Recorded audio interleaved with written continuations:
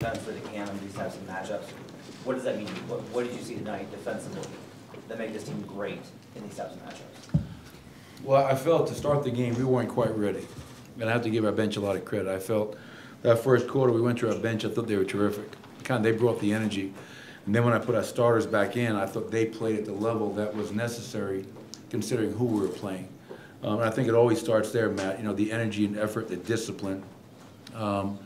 I'll give you some numbers that kind of illustrate how effective our defense was tonight. On the season, that team averages 50 from the field. They shot 42 tonight. On the season, that team averages 124 points. They scored 107 tonight.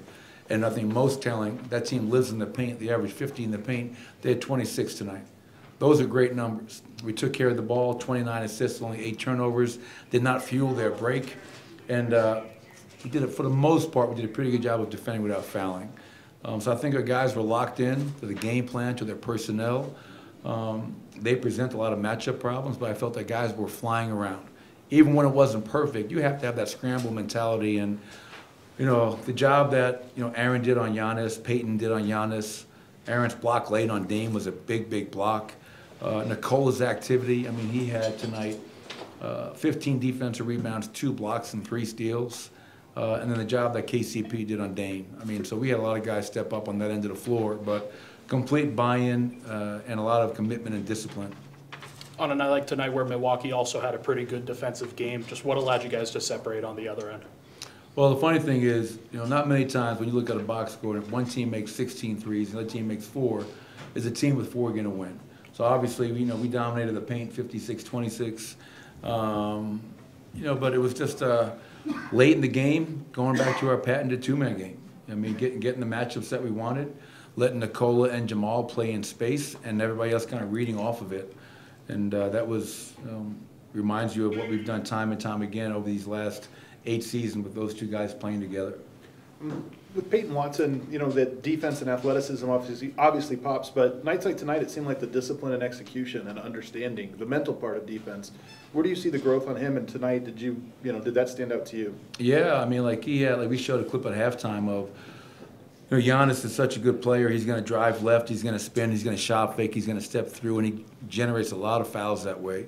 And Peyton was really committed and disciplined in terms of staying down, being the second man off the floor. And if he makes a tough shot, make it a tough contested 2 where you're not bailing him out with a silly foul. I grabbed him late. We had a play where Nicola tried to get him a lob pass. They broke it up. Then as we came up the court, he committed a foul in transition. And I said, what a great learning opportunity. In those situations, they're in the bonus. You can't put a guy on the foul line in that situation. So all these late game situations, with Aaron getting in foul trouble, Peyton going out there and making plays for us, these are just tremendous opportunities and growth opportunities for him. Is that a luxury that will continue to grow, like you talked about, that you can lose in Aaron Gordon and Peyton Watson can come in there, there's not a huge drop-off? Yeah, I mean, and again, Scott, I think overall, Reggie, Christian didn't score tonight, but I loved his activity, his defense, the 6 rebounds. Like, everybody's like, CB's got to score more. No, CB's got to be aggressive. He's got to make winning plays, and I thought he did that tonight. Peyton, obviously, his impact, and even DeAndre's impact. But, yeah, when Aaron Gordon gets his 5th foul, and I'm saying, okay, there's around 4.5, 5 to go. Do I ride him? Do I get him out? And then Peyton goes out there and plays really well, and we kind of build on the lead. So, yes, a luxury. And what's exciting for everybody in this room is what Peyton Watson is only going to get better.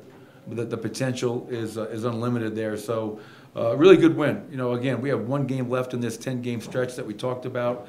I think we're 7-2 now, going on the road to play a very good team in OKC that is up on us 2-1 on the head-to-head matchup. So very, very proud of our group for playing the way we've played and closing out games. We have the #1 clutch defense in the NBA. Through 47, 48 games, and I thought you saw some great examples of that tonight as well. Were you surprised Giannis got a shot clock violation on a free throw? No, I mean, it's 10 seconds. So I was, really happy that Diedrich, made that call. And then after that, the fans got into it. And they started giving, the whole arena was chanting the 10 seconds. But, what game between two really good basketball teams. So now we just got to turn the page and get ready for OKC. You didn't want to talk about it before the game, but congratulations, win number 400. You getting me a signed ball, Katie? I'm going to get Are we you a gonna, signed are we ball, gonna keep that yes. tradition? Yes, we are. What does it mean to you? And now I guess you're chasing, Doug Moe in the rafters. Yeah, I mean, it means that I've been here a long time. 9 years. And so when I think of 400 wins with the Denver Nuggets, I think of Stan and Josh Kroenke, believing in me. And more importantly, continuing to believe in me, to be the leader of this team, to be the head coach of this team.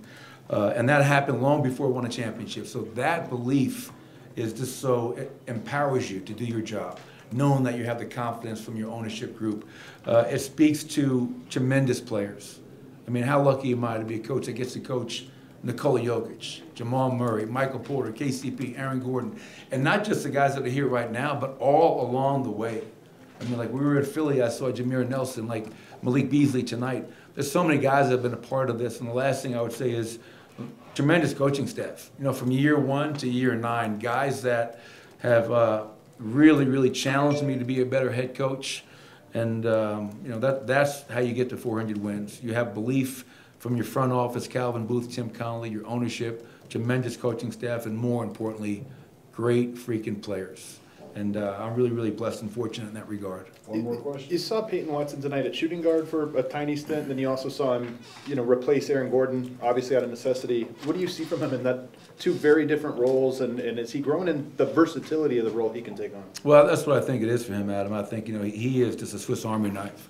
We're going to put him on Giannis. We're going to put him on Dame Lillard. Every night he's going to guard somebody different because we feel he can impact that matchup defensively at a positive level. And, offensively, the way we play, really positionless type of basketball. So he's just got to be in the right space, move without it, make himself available, and defensively be disciplined and just go out there and try to lock people up and do it to the best of your ability. So, really proud of Peyton's continued development. Thank you, Coach. Thank you, Coach. Thanks, everybody. Nicole and